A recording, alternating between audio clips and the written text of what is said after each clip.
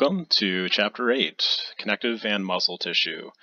Today we're going to be talking about special stains again, and we're going to be focusing specifically on, as the title suggests, we'll be looking at how to detect connective and muscle tissue in our specimens.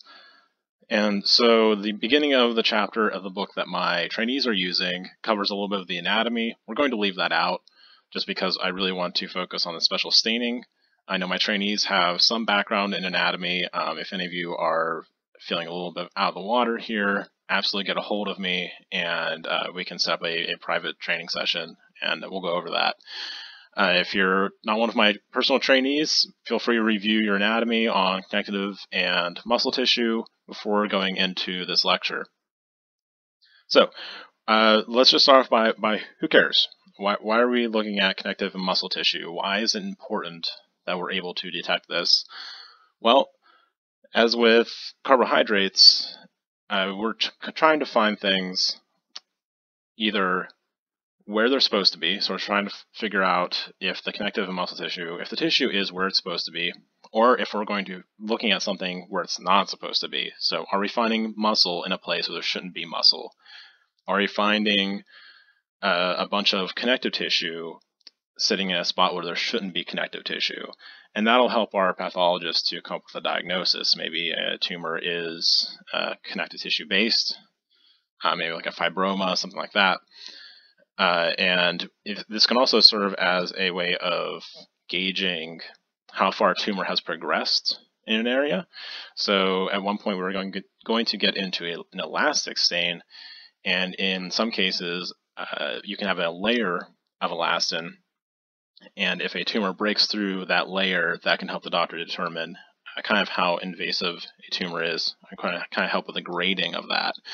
So that's why this is important. I know sometimes it can feel kind of arbitrary when we're doing these stains, but it really does help our doctors come up with those diagnoses.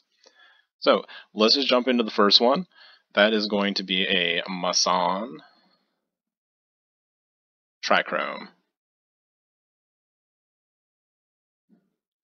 And in my experience, this is a pretty ubiquitous stain. A lot of labs run it. Some run it routinely on certain tissue. I know we run ours on liver biopsies fairly regularly.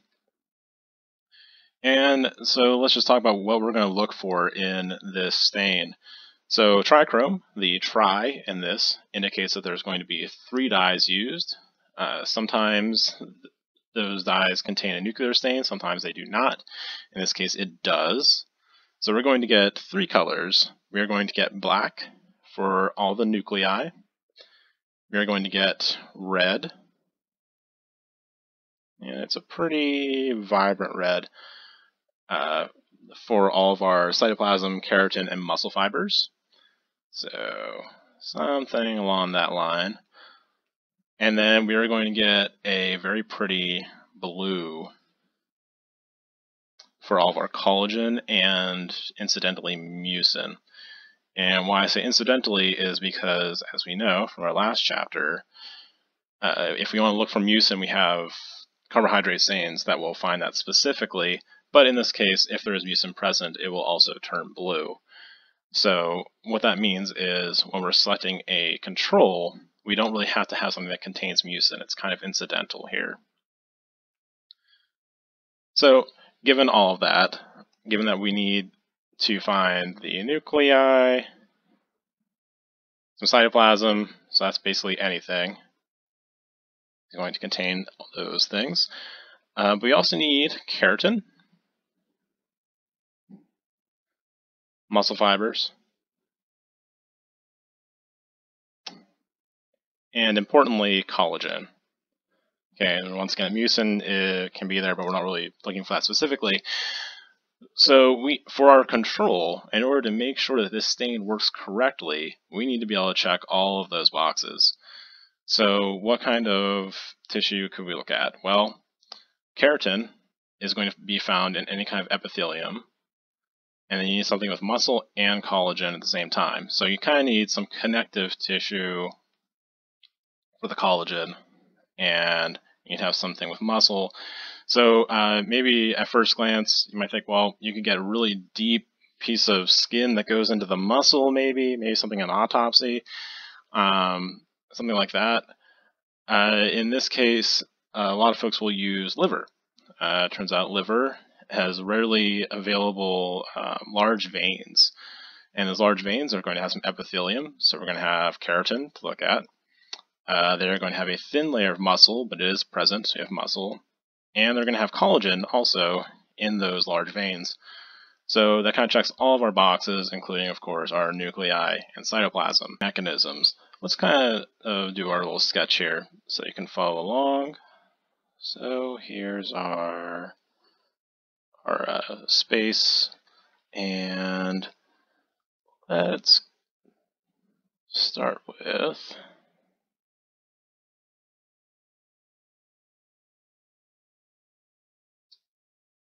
some of the venous structures.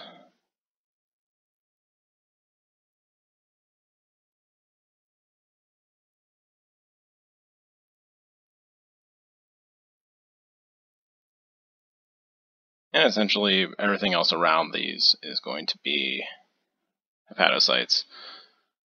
So a lot of times what you'll see is all this kind of connective tissue here. And then you're going to see a few holes.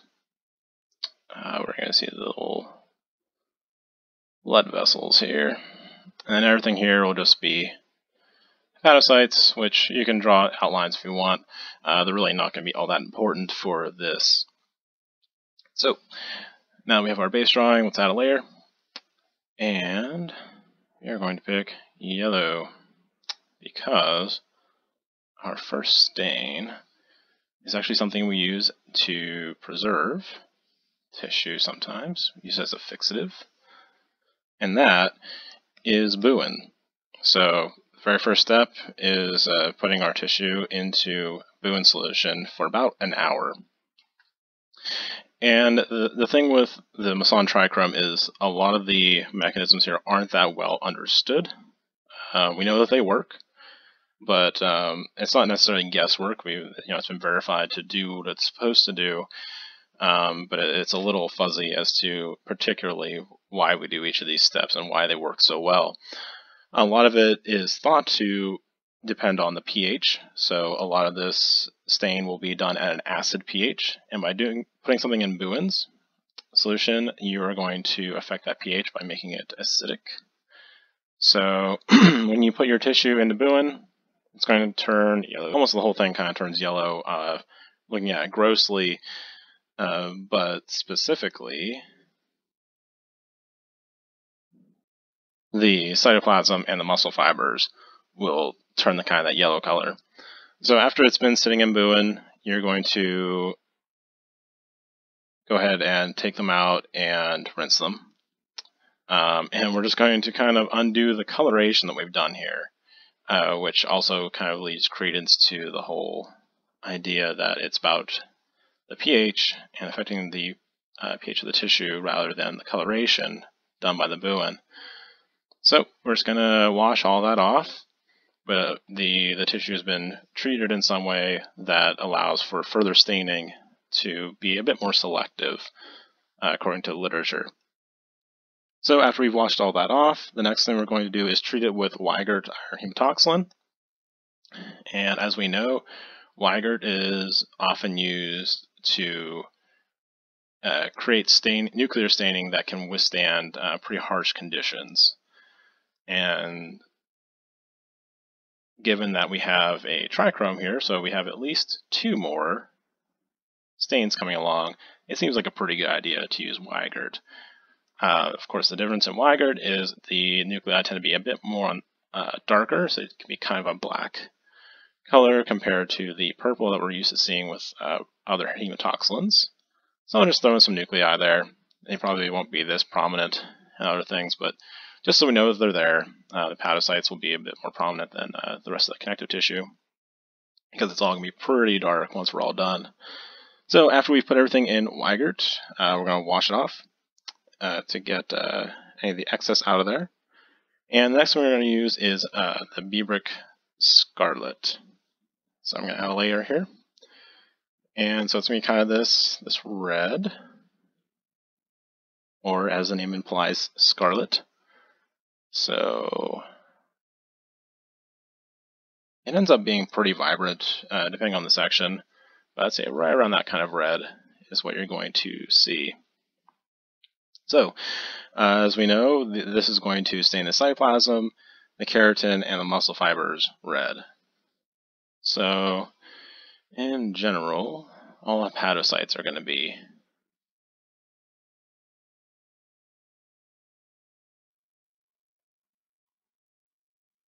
all the hepatocytes are going to be kind of this red color.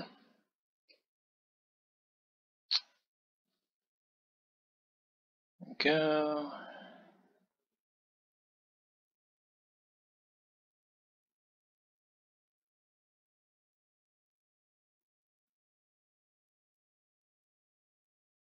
So get rid of this spot, that's my bad.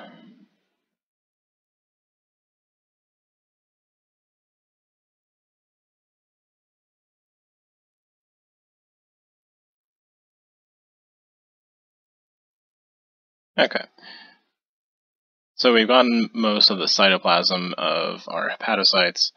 Now, when it comes to the venous structures here, at this point, you're not going to see that much of it, just because these tend to be, these portal veins have a fairly thin layer of smooth muscle.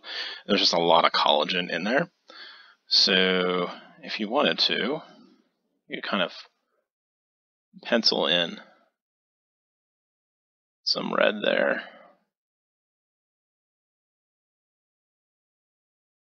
And it'd be right around there. And also the keratin, so that's why we're going to kind of get the insides of these. And that's a pretty good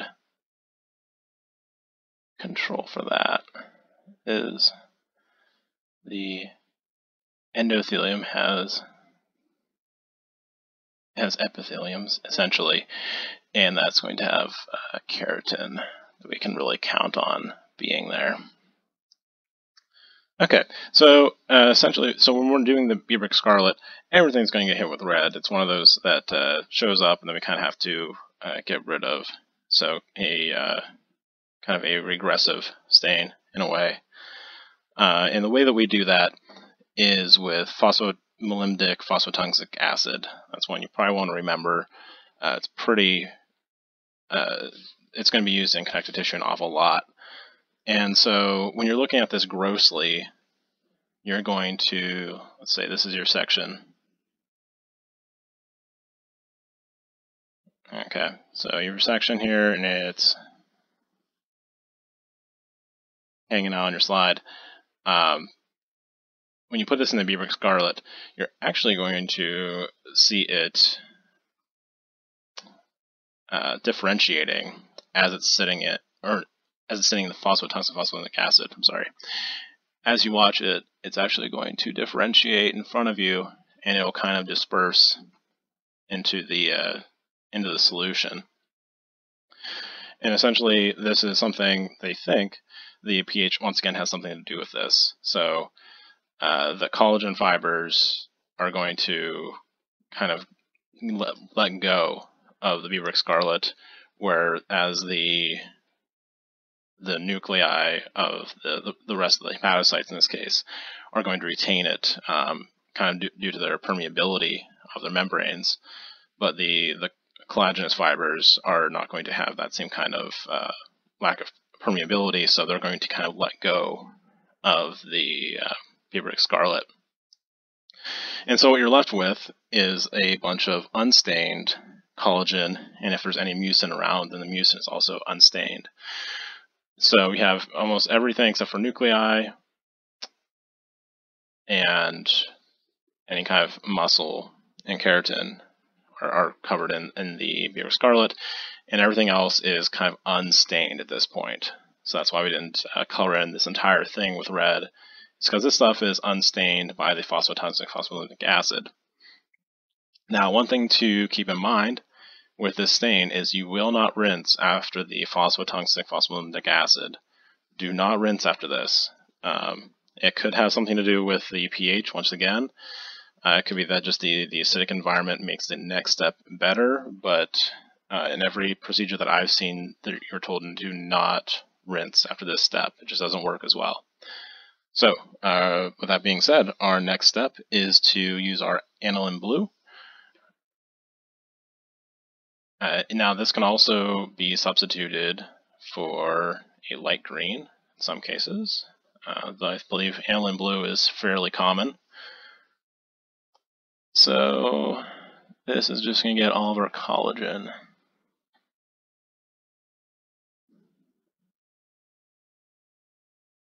Which we'll see in here.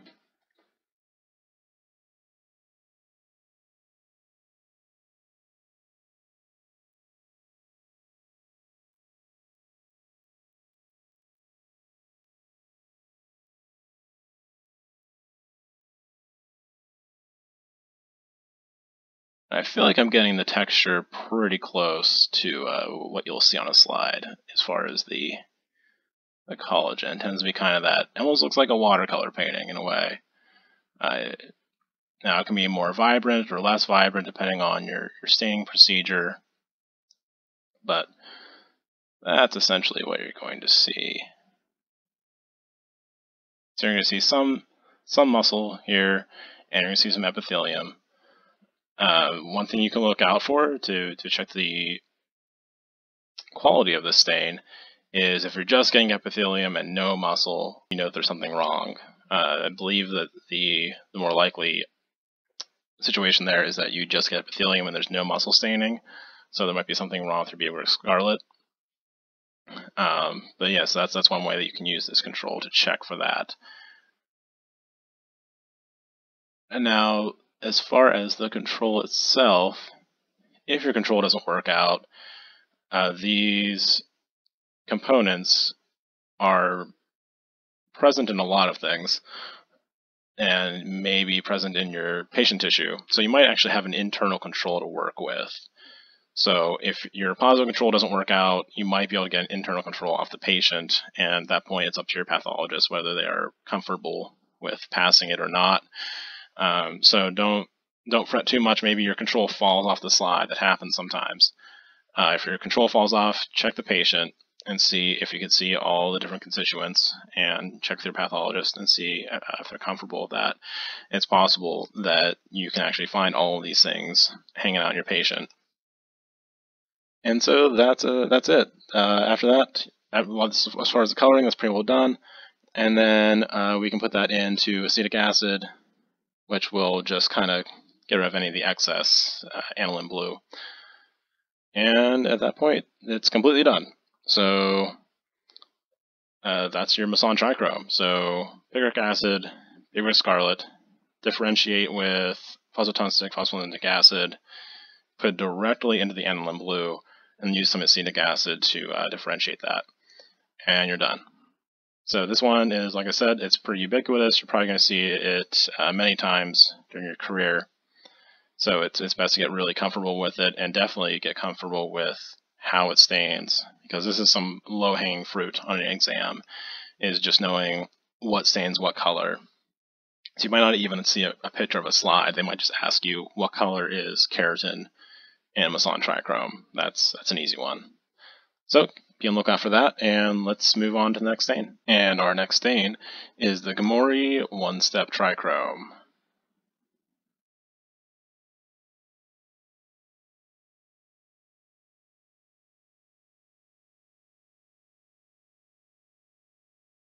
And it's a bit of a misnomer, I feel, because there are in fact a few steps with this. The one step in this is referring to kind of taking the last few steps that we did in the Masson trichrome and condensing them into a single step, but there's still all the ones before that. So it's a little weird. But so essentially this is going to be used to differentiate, for the most part, between muscle and collagen, just like we were doing before, except you're kind of condensing some steps. So pathologists might like one or the other. There's not a lot that speaks to the effectiveness of Masson versus Gamori. It might just be an efficiency thing. I guess if you're running a bunch of special stains all day, maybe getting rid of a few steps is going to be really important. So let's talk about this a little bit. So the first thing we're going to do is mordant and Booins like we did before.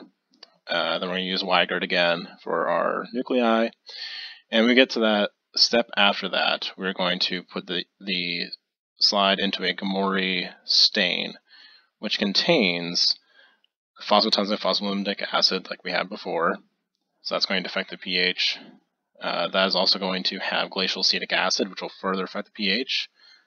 The tungstic acid specifically is going to affect the collagen, which is going to allow for the collagen to take up the, depending on what you're using, it could be light green or it could be the aniline blue.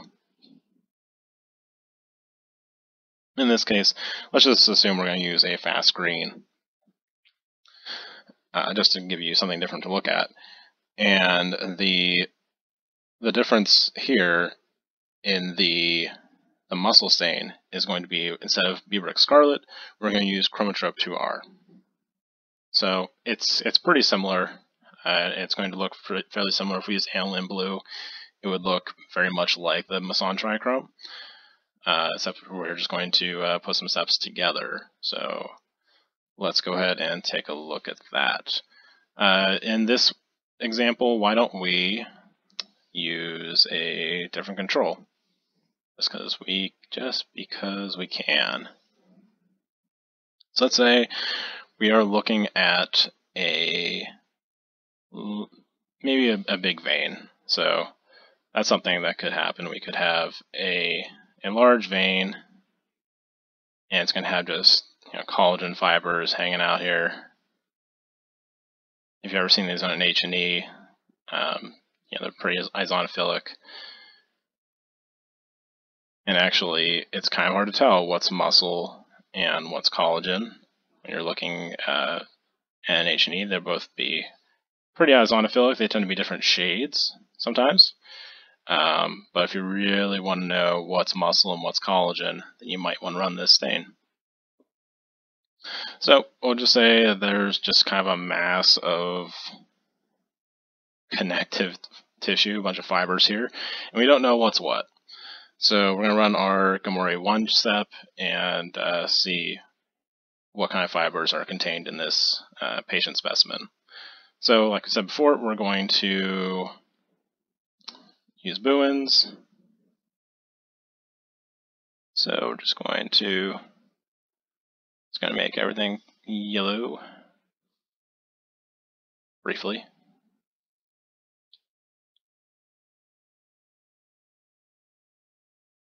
So everything's going to be yellow.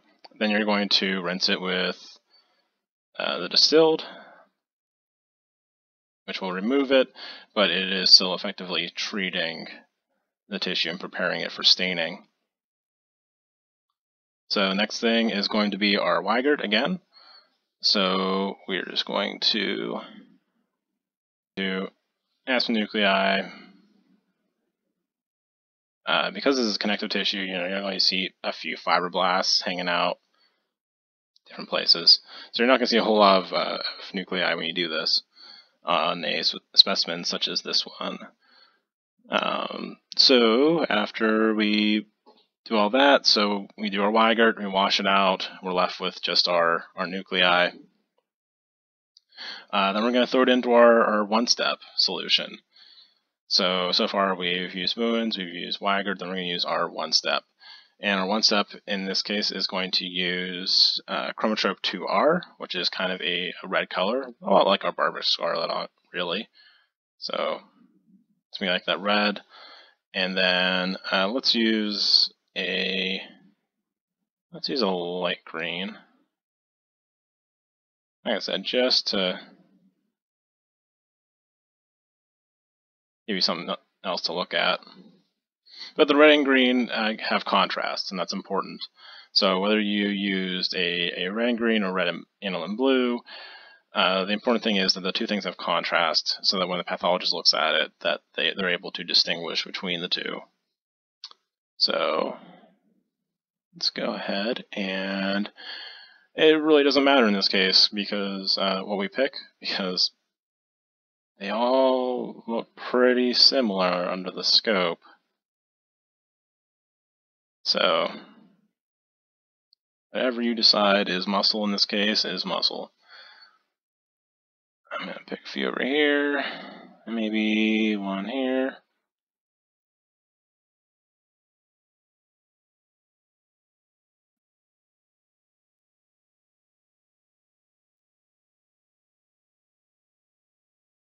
Okay, so there's a few muscle fibers. And remember, this is happening simultaneously in one step. So actually, that's kind of a neon green. That's not really what light green would look like so much. Be a bit darker than that. There we go. Maybe a fibroblast here.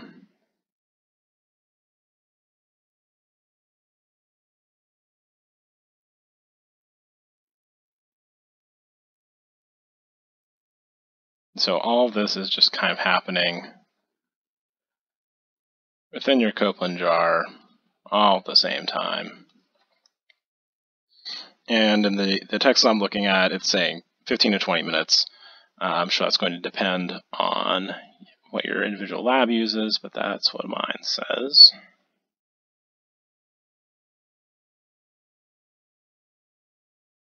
And then after this, just like we did in the Mason, we're going to use acetic acid to get rid of any excess. And that's going to leave us with our finished stain. So the important part here is that we can see the difference between muscle and collagen. If we had any keratin here, we can also tell the difference between that and collagen. And you're going to see a few nuclei hanging out. So I would say that when you're doing any of these, the fact that you can tell the difference between the different constituents is the most important thing. So if you're looking for quality, you want to be able to tell what's what. So this stain is fairly simple. We're going to first stain with Weigert again, because it will resist any subsequent staining. And then we're just going to use Van Gieson, because it turns out Van Gieson tends to differentiate between collagen and muscle. So that collagen is going to be a bright red, and muscle is going to be more of a yellow color. So if we were to do this stain first, we would have our... I'm really not going to draw a background for this because there's not a lot to really look at. So you'd see your nuclei after using the Weigert and washing it away as normal. And then when you hit it with the Van Gieson, we're going to see something similar to what we saw with the Gamori one-step, where everything kind of happens at once. So we are going to see red for collagen. So let's put some collagen fibers in here. Sure, you'll most likely see a lot of.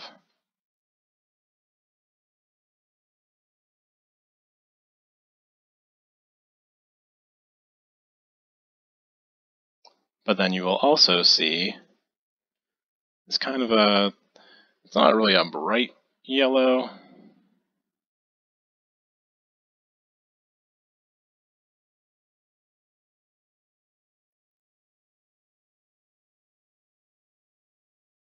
But these would be all the muscle fibers. And once again, when you're picking a control for this, anything that contains both of these, which is a lot of things, will work. You can use something like fallopian tube, you can use uterus, you can still use liver. It's really going to be up to the pathologist as to what they're going to be most comfortable looking at, would be my suggestion. So yeah, when it's all done, then depending on how loose or compact your connective tissue is, this might be just a bunch of red and a little bit yellow. It's really going to depend on the control. But the important thing is that we see the differences between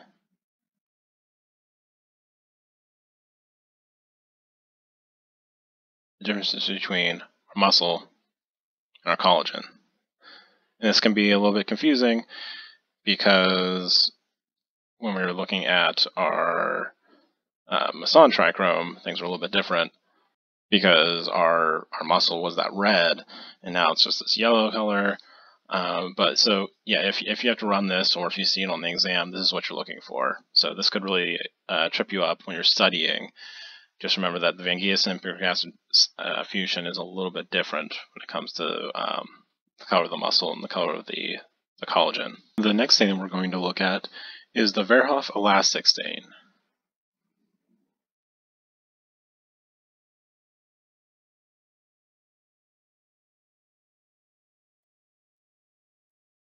Now, the Verhoef elastic stain is notable not only for its use in identifying elastic fibers and tissue, but also as a technician, you're going to find that this stain will really test your staining technique because this stain is regressive. So we're going to overstain, what we're going to look for elastic fibers, and then we're going to differentiate and kind of destain those sections so that only the elastic fibers are showing.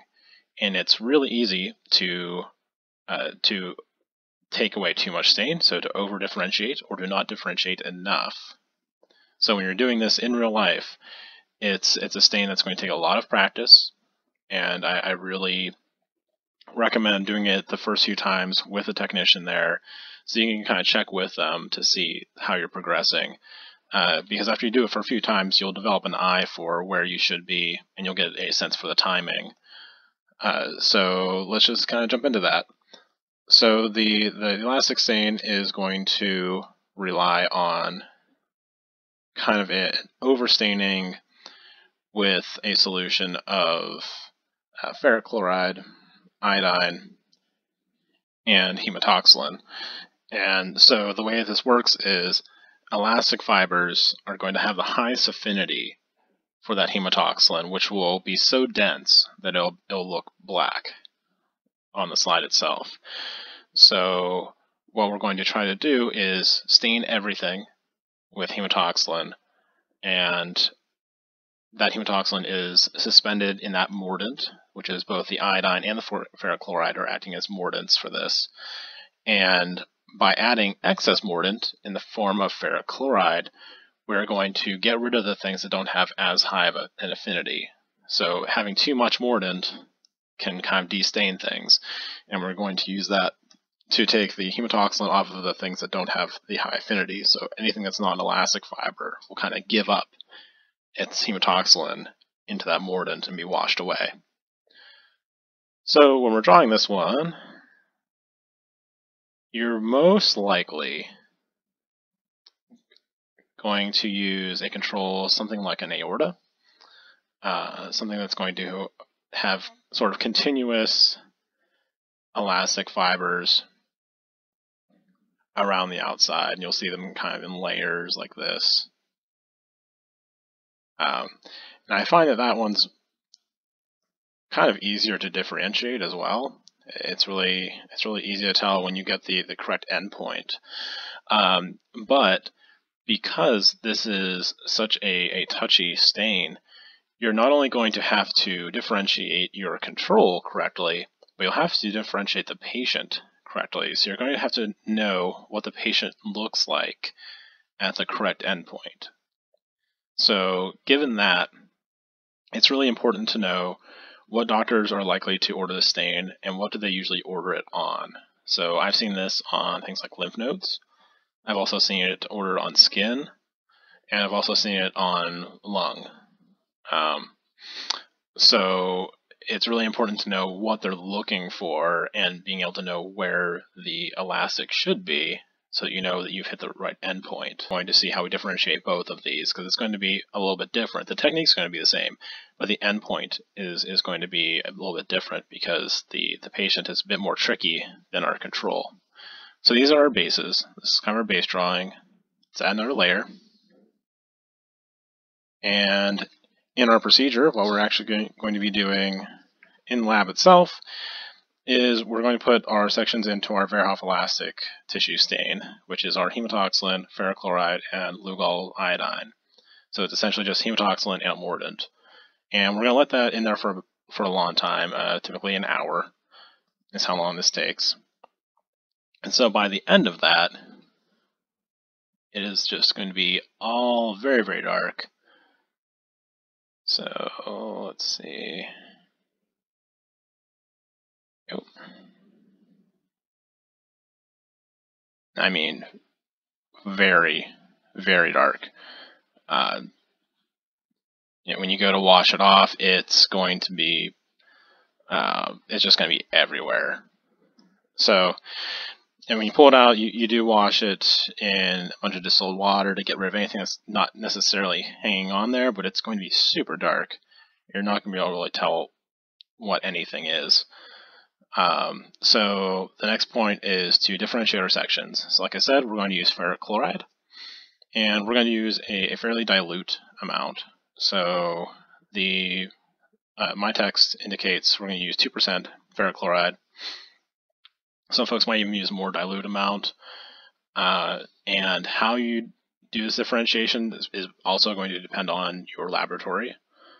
Some places are going to recommend that you do this in a Copeland jar and just sit in there for an amount of time. Some folks might want you to put the ferric chloride directly on the slide and kind of watch it differentiate. That part's going to depend completely on your lab itself. So let's say it's in there for a little bit. I'm just going to, actually it's not going to be nearly that abrupt. So I'm actually just going to trim a little bit of this off.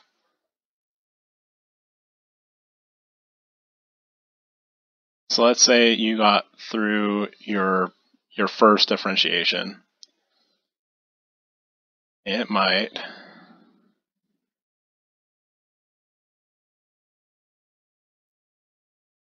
look something like this. Okay, it might say, well, okay, you can kind of see some of the fibers, and you might be tempted to say, oh, okay, well, the fibers are there, we're done. But of course we're not. So let's say, so yeah, you might say, oh, I can see these here. There's a few fibers there. We're good to go. No. So we have to go quite a bit farther.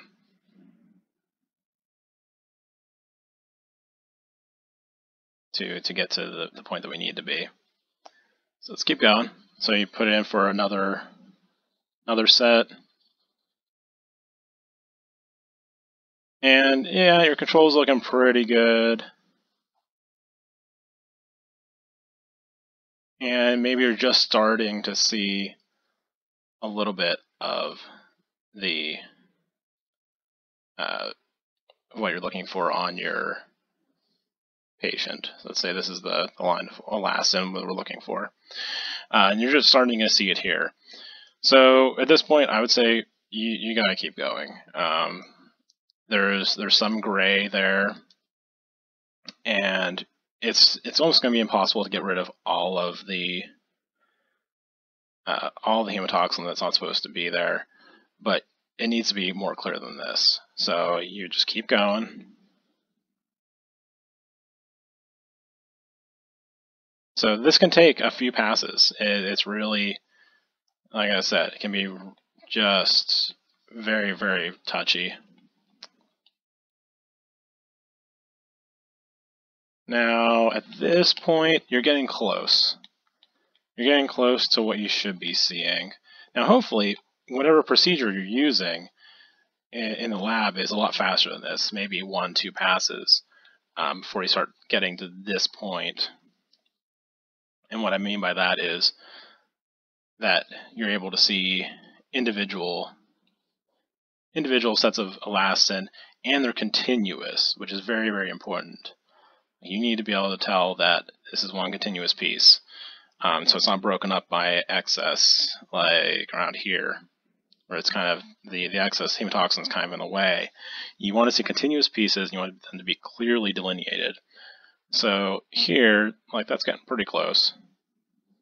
But I would go just a little bit farther. And this is going to be kind of cheating because, you know, it's a paint program. But kind of back to where we were when we drew them. So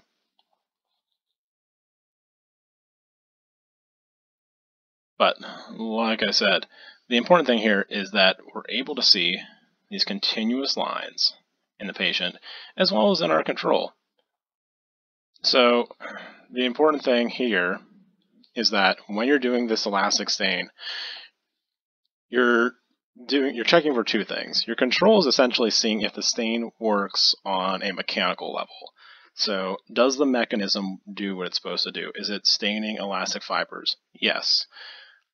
Though your control can't actually tell you that much about your differentiation, because how much you need to differentiate the patient is going to be determined by the patient tissue. So you differentiate your control as much as you need to see your control, but you need to differentiate your patient separately and to the point where you can see your patient correctly. So you want to be able to see this whole piece here. Now granted, it could be kind of broken up. If it's a piece of skin, you might see some guys like this. Or if it's maybe in a lung, you'll see just like a squiggle like that.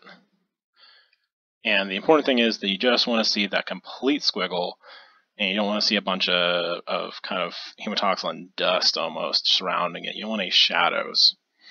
Now, let's say you got to this point and you forgot you didn't take it out in time. There is the possibility that you can over differentiate this. So you might end up seeing, it won't be that, you might end up seeing some of this going on,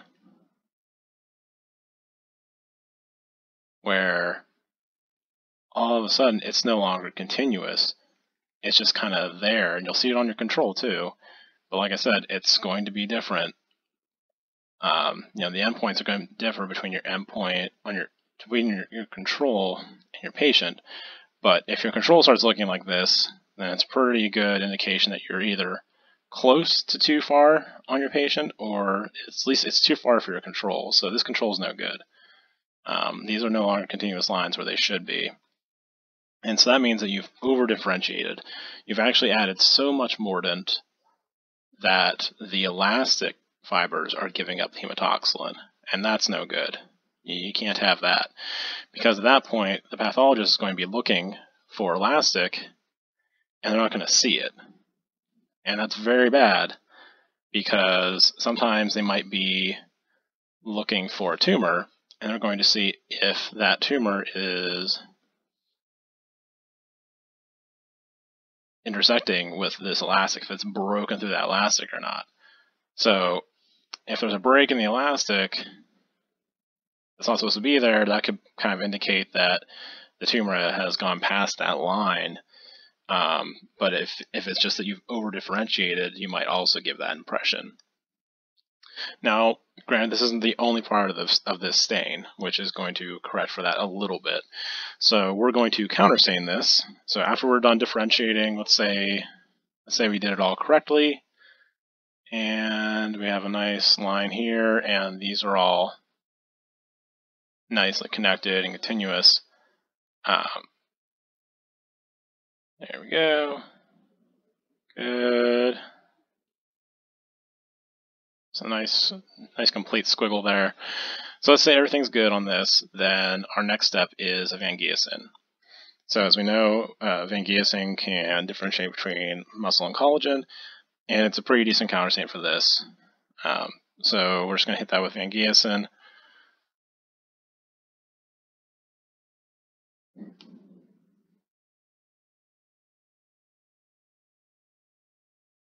Which should be kind of that that yellow color.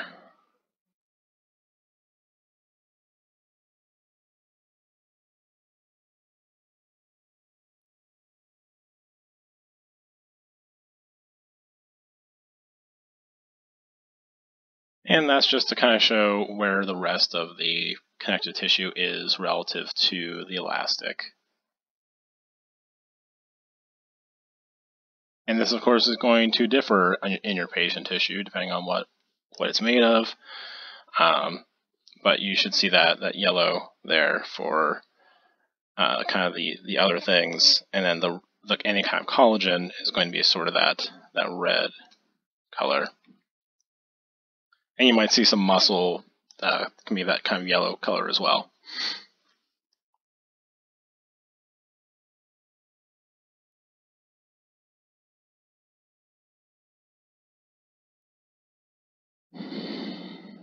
But things that are collagen is going to be kind of a red color. Everything else is going to be yellow. So if this is a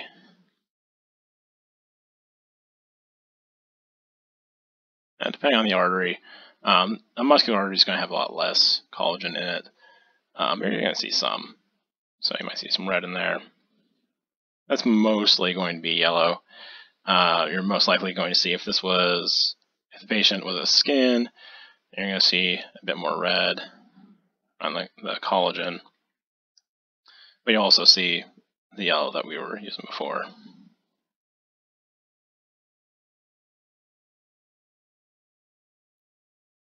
And the good thing about this counter stain is it doesn't affect the elastic at all. It really doesn't.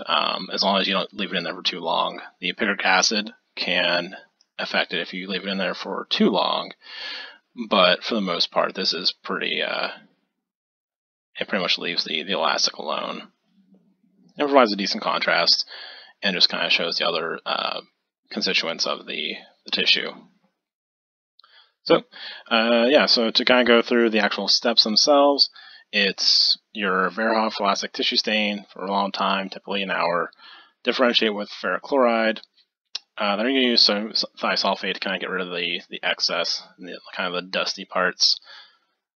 And then you use Van Giesen for your counter stain. And that's pretty well it. It's a pretty simple procedure, but like I said, differentiating with ferric chloride is really, it's an art. It's something that you really need to work with and do over and over again before you really get a handle on it. So, ask your other techs for help, ask people to look at it, ask your docs to look at it when you think you have a good one, and they know what they want to see. So definitely practice this stain, and obviously, don't forget the technical parts. That's the parts you're going to be actually tested on. But in an actual laboratory, it's more about the technique of this and less about remembering the procedure. The next stain that we're going to look at is an aldehyde fusion elastic stain.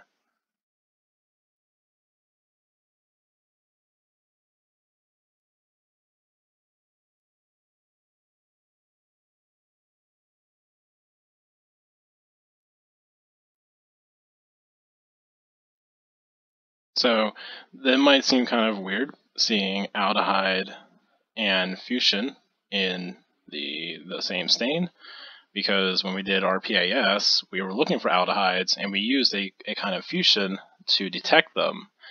And it turns out that in this stain, something kind of weird happens where these things are put together and shift bases are made, except in this case, instead of attaching to carbohydrates, they attach to elastic fibers.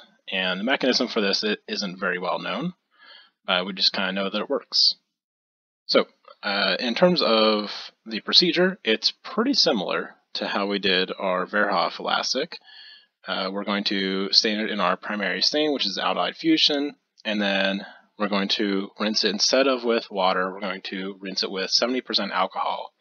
So in this case, our alcohol is going to be our differentiator. And so when we're looking at the slides, if it needs to be darker, whereas in the other stain, we would go back into our Verhoff solution. We're going to hit it with the 70% alcohol and put it back into our aldehyde fusion solution to darken it. In order to differentiate it more, we just use 70% alcohol, whereas before we were using ferric chloride. So instead of using a mordant, we're using a solvent to take out some of the stain.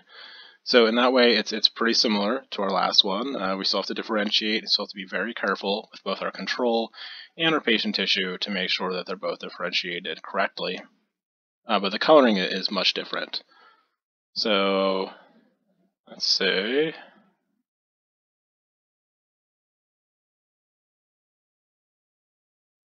we had a piece of skin here, and we did our aldehyde fusion. And the elastic fibers in this case are going to be between a deep blue and down to kind of a purple. So we're just going to kind of go somewhere in the middle there. And if this is skin, you're going to kind of see them here. So if you got it right in the first shot, that's kind of what you would see after the primary stain is done. So you just see really perfect fibers here. If we did not do it perfectly, you might see kind of might be too dark, it might be too thick, it might have some extra stuff hanging out there, in which case we would have to hit it with the 70% alcohol to get rid of all that extra.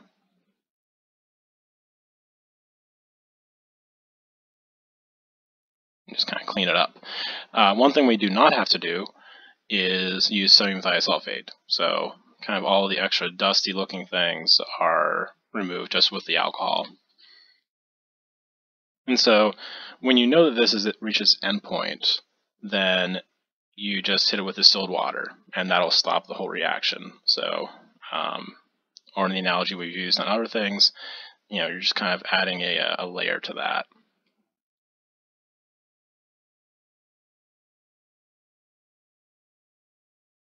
So this reaction's done, and then we're just going to hit with a counter stain. And the counter stain, in this case, you can use a light green.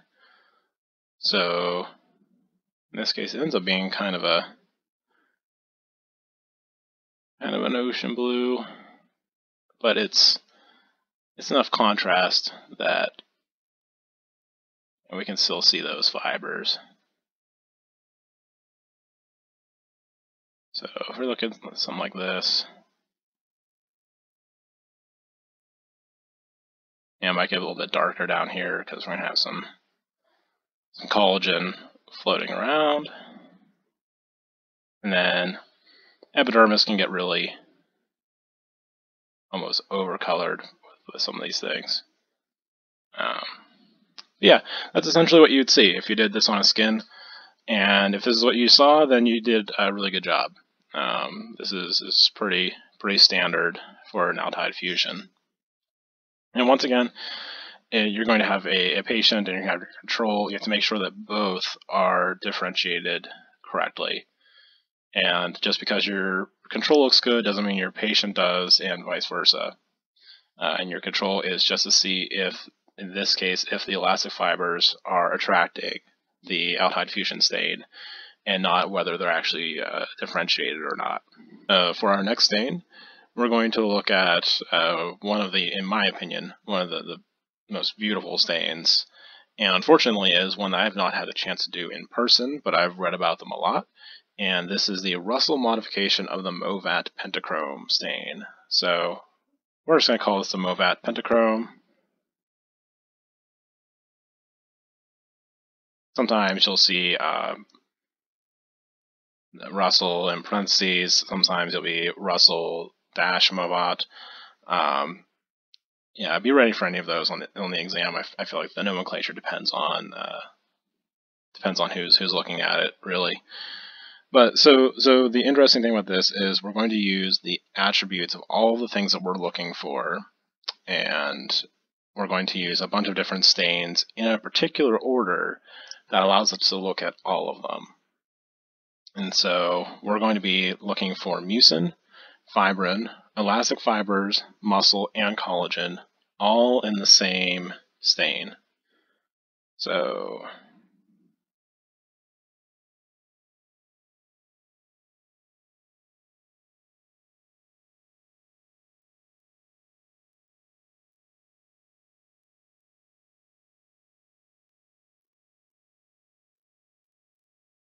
in this stain, this is really an exercise in our mechanisms and kind of layering reactions and knowing what reactions nullify other reactions and avoiding that.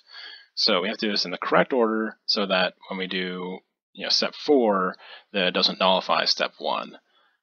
We also have to know that all of these reactions can be stopped so that when we're done, let's say, staining our mucins, that when we go to stain something else, that we're not affecting the stain on the mucins. So essentially what we're going to do is we're going to stain our acid mucosubstances, or mucins, with Alshem blue. So we're going to get that, or it can be kind of a brighter color sometimes, depending. So somewhere in there is going to be our mucin. And then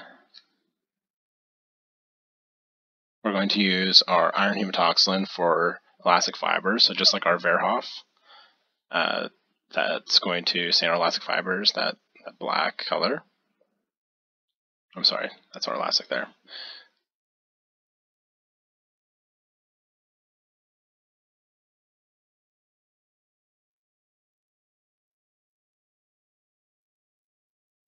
Then we're going to use Croatian Scarlet to essentially stain everything at first.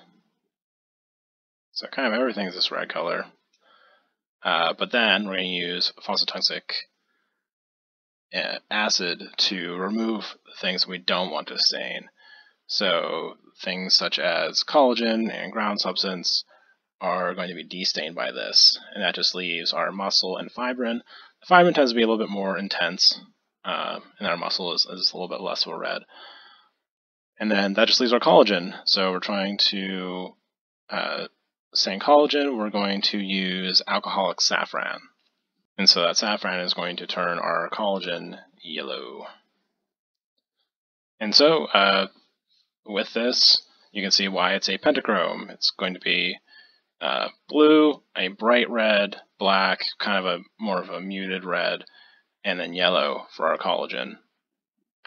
And so this is a really handy kind of stain if you need to see the difference between all of these in a patient tissue.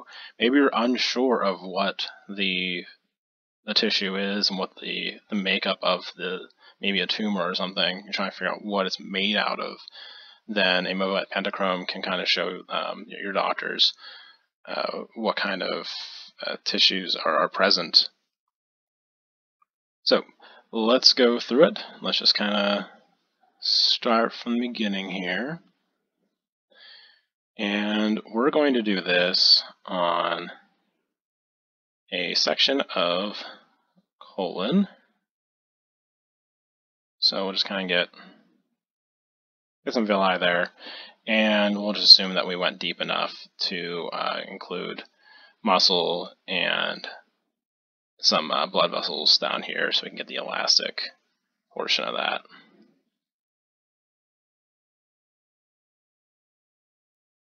Actually, I'm going to erase these because they are going to be black anyway.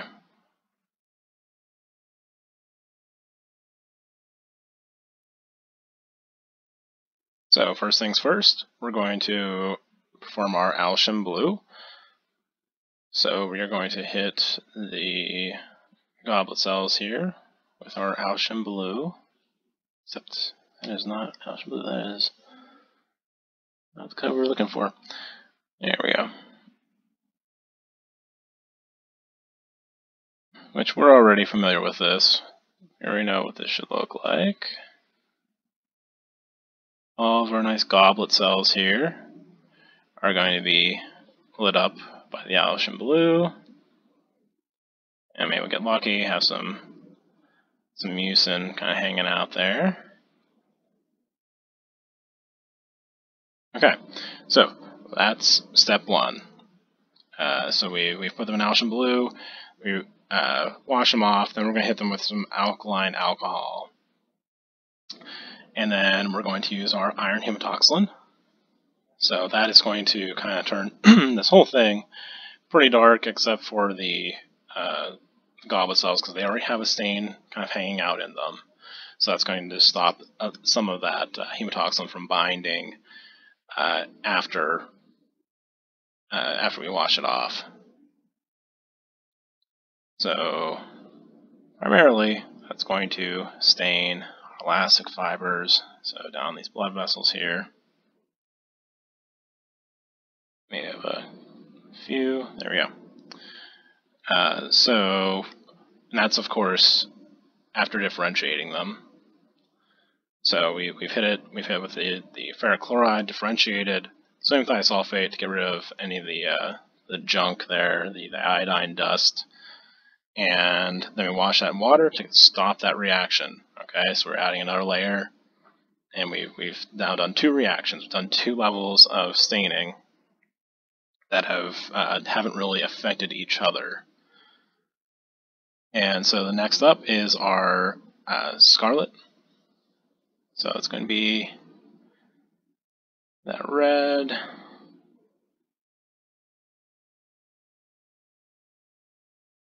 And that is going to get kind of everything first. So, that's collagen, fibrin, muscle.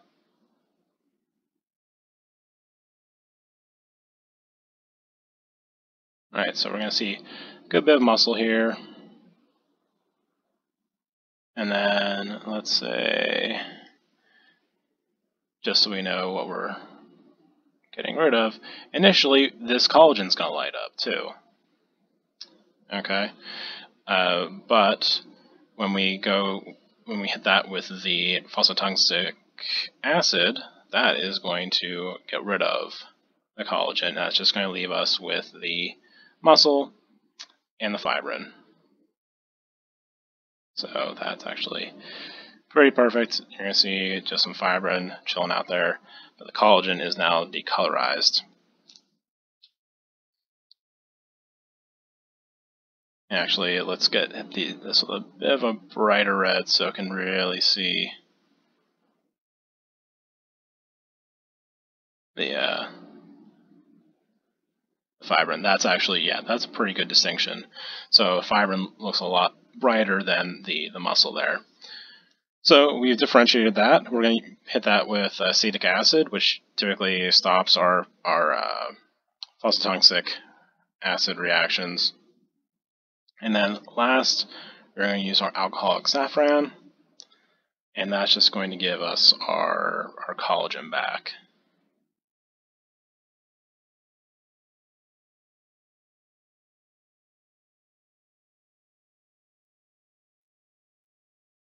And that's it. And honestly, I mean, this drawing is mostly just for demonstrations. When you do this for real, it looks like a painting. It's really a gorgeous stain, and it's much better than I could ever draw. But the important thing is, what we've done here is a bunch of stains on top of each other without interacting with each other. So everything has stained correctly, and we've stopped those stains usually by rinsing with something. So this really demonstrates kind of the core of what special staining is, and that's staining the things you want and being able to stop it and then staining the other things you want without affecting each other. And the Movat Pentachrome really demonstrates that well. So just to recap, we are using Allicin blue, and we swap that with water, hit with alkaline alcohol, then we do our elastic stain. So we use our iron hematoxylin, differentiate that with ferric chloride, get rid of the excess iodine with sodium thiosulfate, stop that reaction with water. Then we use Croatian scarlet, differentiate that with our phosphotungstic acid, and then we do an acetic rinse and slop that with absolute alcohol, and then we use our alcoholic safran for the last step. Go and get rid of the excess with absolute alcohol, and just put this directly into xylene. So yeah, that is our Movat pentachrome. I've never done one in person. I would assume that it's probably kind of touchy. There's a lot of steps here, so anytime you add a step that is a possible place of error, and maybe it's just kind of over the top for what pathologists really need. It might be just a bit busy and a little bit resource intensive as well. But if you ever get a chance, yeah, it's really a gorgeous stain. Our next set of stains can be thought of as kind of a subsection within this chapter. We're going to be looking at silver techniques. And so essentially, instead of depositing a dye in or on top of the things that we want to see, we're going to deposit silver and eventually a gold, metallic gold, onto the substance in order to make it visible. And within the literature, there's a variety of techniques that can be used, and those techniques still need to be known for those of you that are getting ready to take the HT or the HTL. But when it comes down to actual practice, there's really a couple of methods that are really the most reliable, and those are the ones that we are going to cover in this. So just so kind of as when you're studying, you're going to have to know all of them. So that's going to include Snook, Gordon and Sweet, Gamori, Laidlaw, Nasher and Shanklin, and Wilder. So you're going to have to know all of those techniques and be able to know what the reagents are and the steps. But for practice, for those of you that are mostly learning, just so you can practice in the laboratory, Gamori or Gordon and Sweets are the ones that you're probably going to stick to. And those are the ones that you're most likely going to see in your laboratory literature anyway. Now, silver techniques are very picky, and sometimes they don't work the way that you think they should. Even if this is your 100th silver stain, they can be just very tricky and kind of finicky. So it's really important to know how to do the stain in the way that your laboratory does it. So being able to replicate that method every time is very important, and being able to keep all of the variables in kind of the same place. So essentially what happens for silver technique for reticular fibers is it's going to be somewhat like what happens in a PAS, but only kind of on the surface. So we're going to start by oxidizing our fibers, and that's typically done with something like potassium permanganate, periodic acid. So kind of how it ties into PAS, or phospholymptic acid. Next, we want to sensitize the tissue, which is kind of like a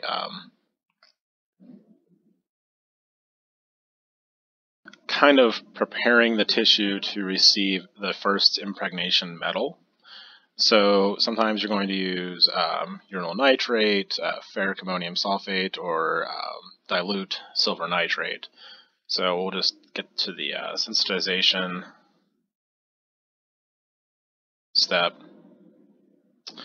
And then after that, we have the actual impregnation. So at this point, we're introducing silver. So it's ammoniacal or diamine silver. And because it's already been sensitized, the silver is readily taken into the fiber, and it kind of replaces that first group that was put in to sensitize it. So that's our impregnation.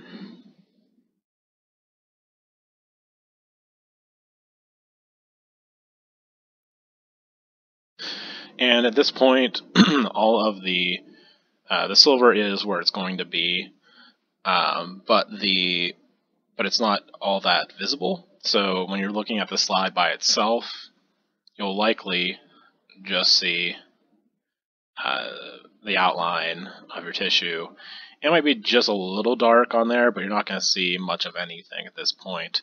It's not until you get to reduction that this actually gets to be dark. And that's done with formaldehyde.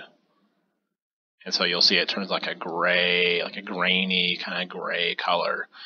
And that's essentially, it's making the metal precipitate. And so now it's actually sitting on top of the fibers in a way that that's not in solution anymore, so we can actually see it. So then the next step is the toning. And what we do with toning is we treat the slide with gold chloride. So what that does is it kind of changes the coloring.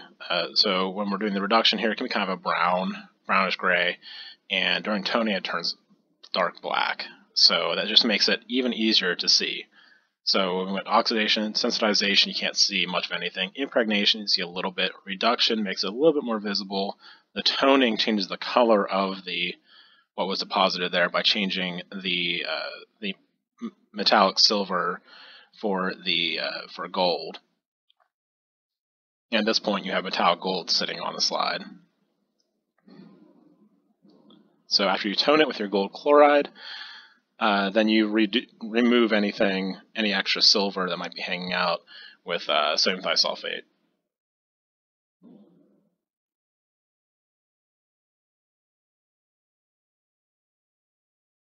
And that's just to get rid of any of the excess silver. Sometimes if you leave it on there, it'll be kind of grainy.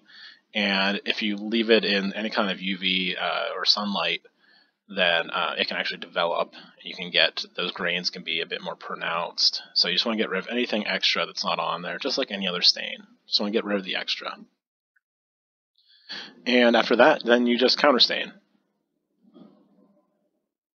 So you have your oxidation step, then you have your sensitization, which kind of gets ready to receive the silver. You have your silver impregnation. You have a reduction. Sometimes that's called developing. You might hear that used in your lab or in your text. After it's developed, then it's toned, so that replaces the silver with gold. And after that, we hit with the sodium thiosulfate to get rid of any extra silver that might be hanging out, and we counterstain. So that's essentially it. That's on a mechanistic level, that's what's going on in these stains. So the first technique that we're going to look at is the Gomori stain for reticular fibers. In the Gomori stain, we are going to use potassium permanganate as our oxidizer. And then after it's oxidized, we'll differentiate in potassium metabisulfite, and that essentially gets rid of the excess potassium permanganate. And so what you might see on your slide is the potassium permanganate can kind of turn tissue like kind of this color, maybe like a yellowish, brown, something like that. And then putting in the potassium metabisulfite just clears that away. So after that, it should be mostly back to a translucent color. So now that we have oxidized,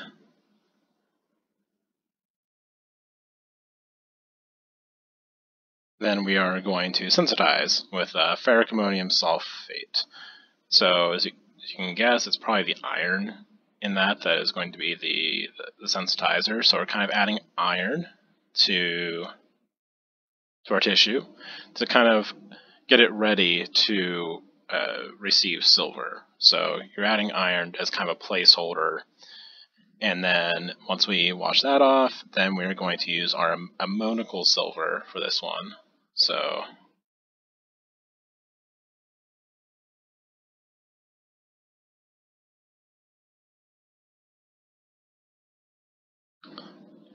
So at this point, that silver is going to get rid of the iron, and it's going to take its place. Now, when you're making this up, it's very, very important that you get the solution to look however your lab wants it to look. Folks have different opinions on what your molecular silver should look like, because it's your solution of silver nitrate and potassium hydroxide kind of swirling around here, and you need to keep the solution swirling, so either with a stir bar or something else.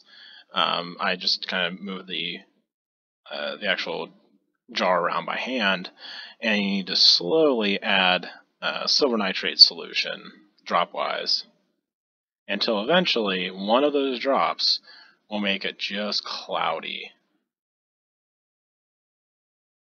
And that's usually the point where you want to stop. Just follow whatever your lab says as far as that goes. So we're going to put our slide into our ammoniacal silver, which is replacing our iron, and that's going to be deposited on there. Like I said before, this might not look a whole lot different. You're not looking at the slide itself because the silver doesn't have that striking difference in color. It's not until we precipitate the silver again that we'll actually see any kind of difference. So that is our next step. So we're going to put that in formalin. And at that point, it should be markedly dark, but also still a little bit brown, so it depends on where it's at. But it should be darker, it should be more pronounced, it'll actually show up. And then when you put it into gold chloride, any of the brown spots should turn an actual dark black color. And it's at this point that you can start to look at the slide under the microscope and start to see if you've done things correctly. At this point, you should be able to see all of your reticulin fibers. So let's say we're doing this on a liver, which is pretty typical. So those reticulin fibers are going to kind of hold together packs of hepatocytes. So when you're looking at that kind of branching pattern that you get with hepatocytes, you're going to see the outline of that. And it's really, it kind of just looks like somebody drew it in pencil a lot of times. So you're just going to see outlines instead of individual cells. You're just going to see these reticulin fiber outlines around the hepatocytes. Now at this step, there's going to be a bunch of little dots because we haven't gotten rid of the excess silver. So you might see some precipitate in there. Don't worry, you're probably okay. Once you put it into the potassium metabisulfite and then sodium thiosulfate, then those should go away. If they do not, then your molecular silver might have been made incorrectly, might have had too much precipitate sitting in it, or you just might have to redo this. Sometimes if you just let it sit in the sodium thiosulfate long enough, it'll kind of get rid of things that aren't there right off the bat. Sometimes putting in the gold chloride can put gold in the places where the silver is and just kind of moves things around enough to get rid of those precipitates. Like I said, this is a very, very touchy stain. So especially, it's kind of like the elastic. You really have to do it around another tech a few times to make sure that you're doing it right and doing it according to how your lab likes it. As I mentioned, this can be a really finicky stain. One of the things that you might run into is at some point you might have your Copeland jar here and you put a slide in and all of a sudden it gets murky. There's black precipitate all over the place. Or maybe it happens when you put a solution in there. Chances are, if it's instantaneous like that, one of two things happened. Either your glassware had contamination, so if there's metals hanging out on the sides of your Copeland jar, then they're going to react in this. Remember, we're very careful about how we're replacing our different metals here. So if we have metals that are kind of out of sequence, so if you have silver sitting in there, when the iron goes in, then that's going to be a problem. If you have gold hanging out there, then it's kind of things have to be done in sequence, or else you're just going to have metals floating all over the place in the solution. And that leads to inaccurate deposition. So if the solution gets cloudy, then it could be the glassware. It could also be that you're using metal forceps, which once again, when you're introducing metals into this, it has to be the right one. So when working with this, make sure that you're not using metal forceps. Use plastic. Use anything that's been decontaminated before doing any kind of silver stains, because that contamination can really mess the whole thing up. Now, another thing to keep in mind is that we're doing something very basic, so we're using a lot of ammonia and things like that. So because this reaction acts at such a basic pH, our tissue is kind of in trouble if we don't use charged slides. So I think it's kind of a general practice to use charged slides for any kind of special or immunostains in a lot of labs, but it's especially important anytime you're doing something with a basic stain, because if you put a slide that is not charged into a basic solution, sometimes the tissue can actually fall right off the slide. So that's another thing that you have to watch out for. Now, as we move on to our next stain, I'm actually going to keep all the drawings up here because visually things are pretty similar between these two. So the next one is the Gordon Sweets.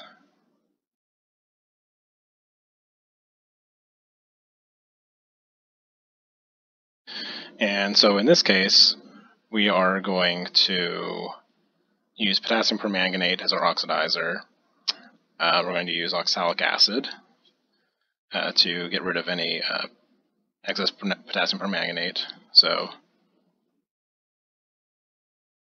then we are going to use ferric ammonium sulfate as our sensitizer. So that's where we get to add our iron to it. And then we are going to, once again, we're going to use our ammoniacal silver solution. Specifically in the Gordon Sweets, this is the one where we are going to put the silver nitrate in a flask, and then we're going to add sodium hydroxide, and then just keep adding sodium hydroxide until just you get a little bit of a cloudiness in here.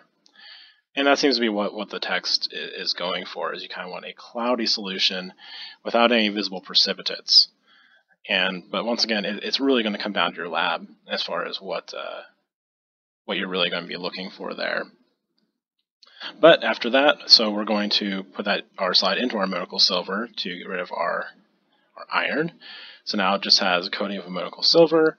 Then we are going to do our development in formalin.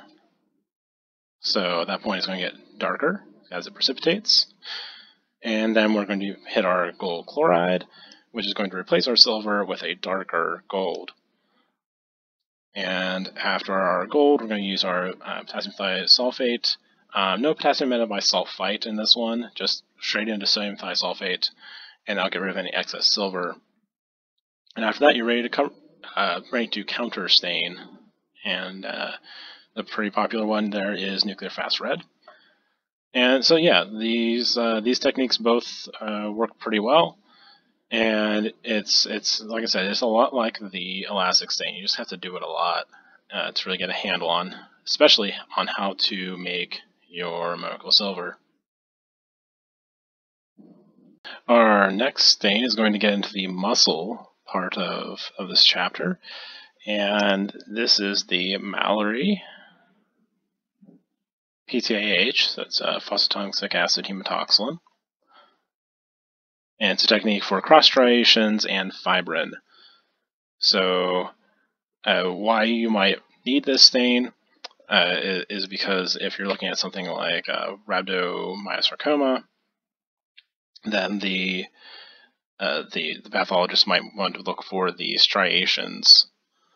So the tumor itself might actually have striations that they're looking for.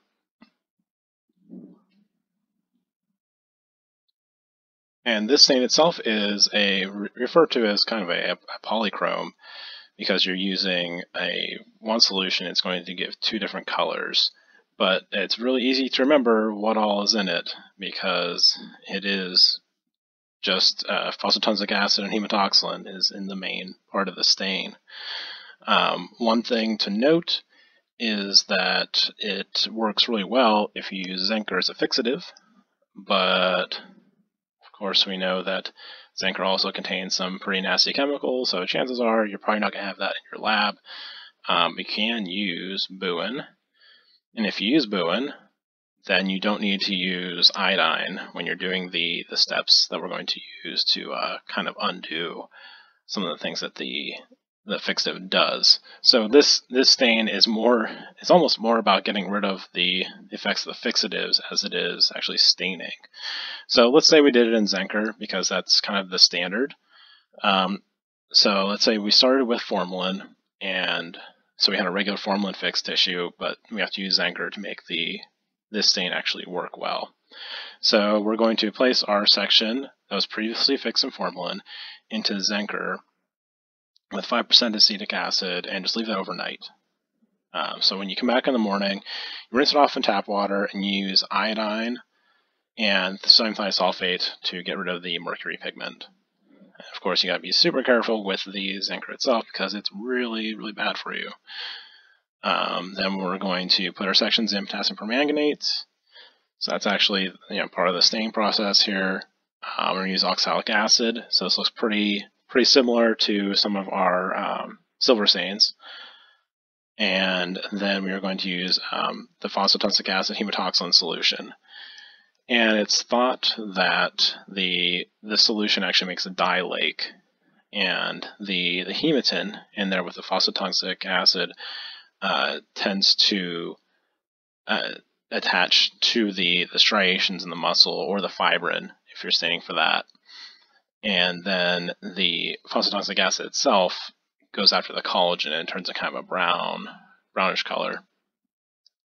And so what you're going to see if you got a section that you're supposed to get, which is typically a longitudinal section of muscle, so you want to get them this way rather than like this, rather than a cross section. You want to get a longitudinal section of muscle, and it's going to be that hematoxylin purple or blue, depending on how you want to look at it. And then you're going to see, essentially, you're just going to see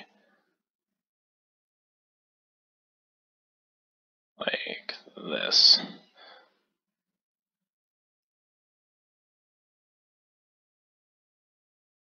So you'll start to see the striations of the muscle as you're going longitudinally here. And that's essentially it. And then any kind of collagen hanging out around the outside is going to get that kind of a reddish brown color. So if you have any collagen out here, then it's, it could look a little bit like that, maybe a little bit more on the red side. Yeah.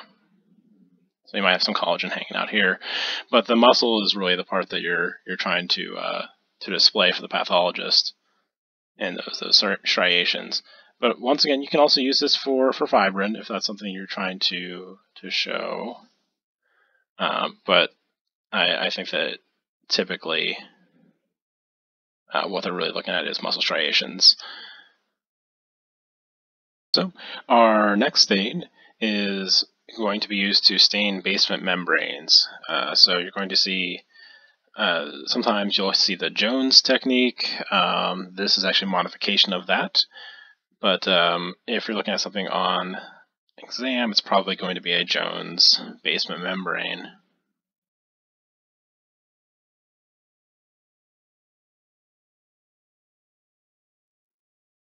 So that's most likely the term you'll see on a multiple choice. But so in attaching them with methylamine silver, and then we'll go through the rest of the staining like we would with any other silver stain, where we tone it and get rid of the excess with sodium thiosulfate, and then counterstain. So it's a lot like our other ones, except the technique is a little bit different, but it's similar in that it's also very, very touchy. So for instance, the text I'm looking at is made for a specific amount of slides in a Copeland jar. So by that, you can tell that the available surface area for reaction matters. you're going to get the solution to be very hot because this is a microwave technique, because it is a modification of the Jones basement membrane. So the microwave technique is thought to be a bit more effective and it's supposed to show cleaner lines, but the end goal here is to be able to see the basement membrane of a glomerulus kidney, and it really should just kind of look like this, except maybe without the extraneous line. It really should look it's kind of drawn on there, like a lot of other silver techniques, except this one will specifically say the glomerulus really well, and you'll also get some of the internal constituents there. But the most important thing is this basement membrane. So you might get some of these. The other convoluted tubules will still show up, but those are not your controls for this. This is the membrane itself. The basement membrane is what you're really trying to look for, because that's what's going to be important diagnostically. So, as I said, we're going to oxidize our aldehydes. So we're going to use periodic acid, just like we would in at PAS.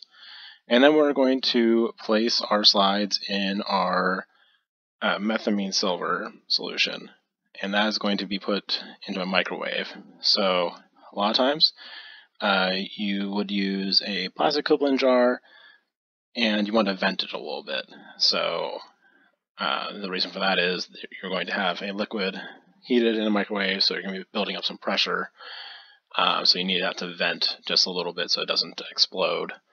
And the reason this is very tricky is because a microwave has to be calibrated, or at least the amount of time you put in the slides in there has to be calibrated so that the exact temperature is reached that you're looking for.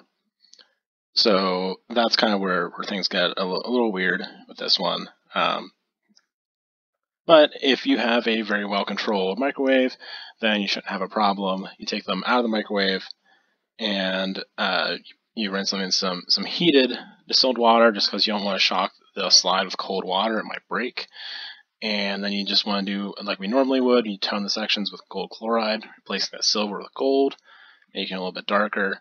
And then you treat those sections with sodium thiosulfate to get rid of the excess silver. And the counterstain with a light green is typically what we choose for that. So go ahead and add that. But by this point, we already know kind of what that looks like. Well, certainly not like that.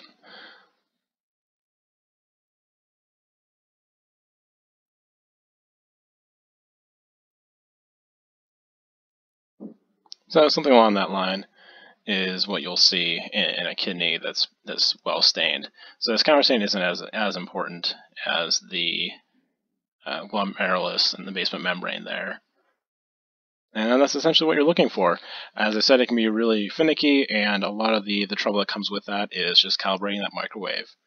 So this is a little bit different from our other stains where your technique was really relevant, and maybe how well you differentiate something or how well you make a solution is the big problem. But this is more instrumentation, which is something you still need to know as a tech. You need to be able to calibrate your instruments so that they perform the same way every time. Because if something is weird with your machinery, then that could show up in the patient tissue as well. It could lead to could really misguide your pathologist. The next stain that we're going to take a look at is oil red O. So we're going to look at a few lipid stains for a second here. So oil red O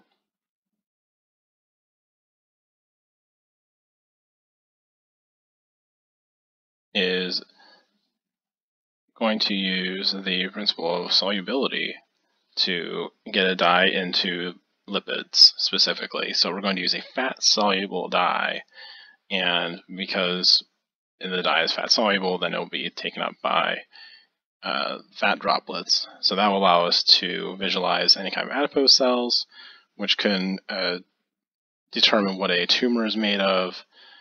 You can also tell if there's fatty liver, that sort of thing. So that's why you might be asked to use an oil red O. Now, in order to perform an oil red O or any kind of fat stain on tissue, you still can fix the tissue in formalin. So fixing the tissue in formalin allows the structure to stay the same. Use embedding, paraffin embedding for this, because doing that will kind of move the fats around too much and it'll kind of just displace it. So we want to use frozen tissue that was previously fixed in formalin. It is pretty good for this. Now some folks will do straight from frozen without using formalin, and you do lose some of that fixation that comes with using formalin first. So we wanted to get our frozen section, which was fixed in formalin beforehand, cut that, and then stain it with the oil red O first. So that's the very first thing we do is hit with the oil red O, and it will look a little something like that. Okay, so you're going to see a bunch of little droplets where the lipids are. So here, and these are kind of free floating. That's what makes this stain a little bit difficult, is because you have sort of free floating droplets here. Any kind of organic solvent that comes into this is going to wipe them out. Even pressure from a cover slip is going to move them, and that's not what we want. So we're just going to wash this in water, and then we're going to use hematoxylin to get any kind of nuclei.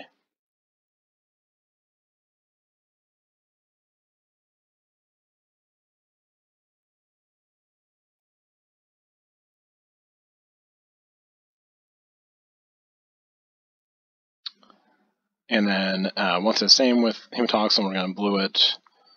And then when we go to mount it, we want to use an aqueous mounting solution. So your normal per mount is going to destroy the fat droplets here. So you need to use an aqueous mounting solution. And then when you put the cover slip on, you just have to lay it on there. You can't push down or anything like that. So say this is your slide, and you might want to do the kind of the tipping technique, which is usually what I did when we hand cover slipped. Just kind of let it fall, and or you could do something that you just kind of like put at the top and let it fall flat on it. However works best for you. You just can't move these around too much, because a pathologist might be counting on them being in a certain area. So yeah, so that's essentially it. It's a pretty easy stain. Once you actually get the tissue ready, it's more or less just getting the tissue prepared without having it embedded first. It tends to be kind of an issue.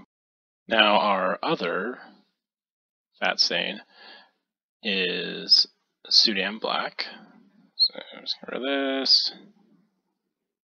It's going to be fairly similar in terms of how do you use it and everything else. So this is Sudan. Now, with our oil red O, all of our oil droplets are kind of this red color. As you can imagine, Sudan black, they're going to be kind of a black color. So you're going to see something like that on the slide. The difference is not only the color, but also the Sudan black also stains phospholipids. If that's important to your pathologist, that might be something that they're looking for. And but yes, essentially everything's pretty much the same. You stain with Sudan black. The only difference here is you differentiate with 85% propylene glycol. So there's a differentiation step and not just a rinse. And then after that, you counterstain and you're good to go. Same deal, you want to use an aqueous mounting medium and just be really careful with putting that slide on there, or that cover slip. Our next technique is one that demonstrates fat in formalin-fixed tissue, but tissue that can also be processed and embedded, which is definitely a plus, and also can be subsequently stained. So with our oil red O and Sudan black is essentially you got that stain and maybe a counter stain, that's it. This is actually going to stain the tissue. You can do an H&E, or you can do a Masson trichrome on that same piece of tissue. It's fine. It's not going anywhere. And this technique is using osmium tetroxide, which you're probably familiar with from our fixation chapter. And so what we're going to do is you're going to do the formalin fixation. So essentially the tissue is going to come out from the PAs, and then you're going to go into the osmium tetroxide. So before you put it into the processor, you're going to actually treat it with the osmium tetroxide and then process it like normal. Now, once it's out of the processor, then you can embed it. But here's a big difference between this and routine tissue is you have to cut it as soon as possible. And by as soon, I mean as shallow as possible. So you can't trim into it too far, or else because the osmium tetroxide only goes in so far. So if this is your block, you might have some of this is osmium tetroxide treated, and the rest of this is no good. This is all just going to be blank for osmium tetroxide, and therefore blank for fat staining. But once you get those sections, then you can do whatever you want with those. You can do an H&E, or you can do any kind of subsequent staining with those. So that's kind of why we use an osmium tetroxide. It's a little bit of work, but if you really need those fat droplets to be demonstrated, then this is a good way to do it. Now we're almost at the end. We just have a couple of kind of miscellaneous stains that are in connective tissue. The first is toluidine blue.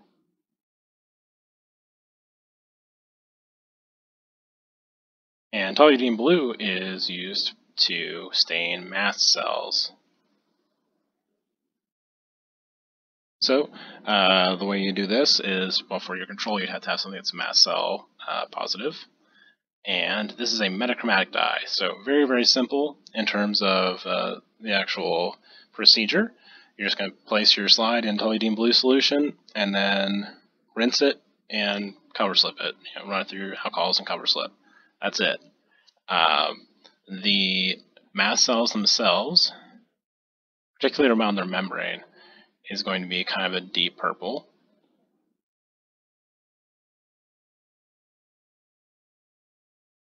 And sometimes they'll make its way into the cytoplasm too, of the purple part.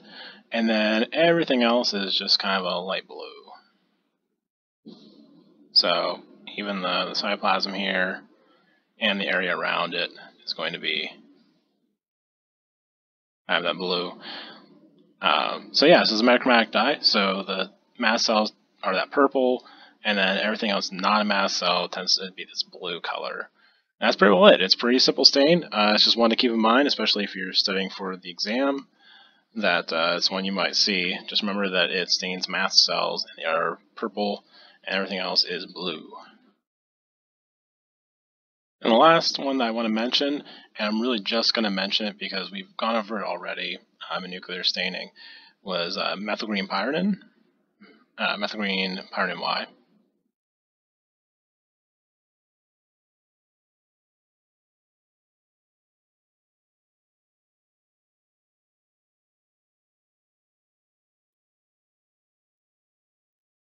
And that's because in addition to differentiating between the DNA and RNA, it can also stain plasma cells. And you might find that in connective tissue. So it's just something to keep in mind. If you forget how to do that one, just go back to nuclear staining. We did go over that. But that's essentially it as far as connective tissue and muscle tissue. If you're trying to practice this and kind of get a grip on what stains what, if you can get everything for a Movat pentachrome, I would do that.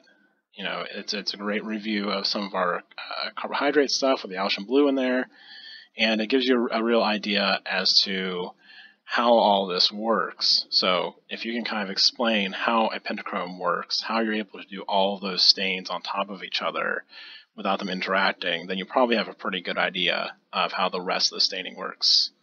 So thank you for listening, and have a good one.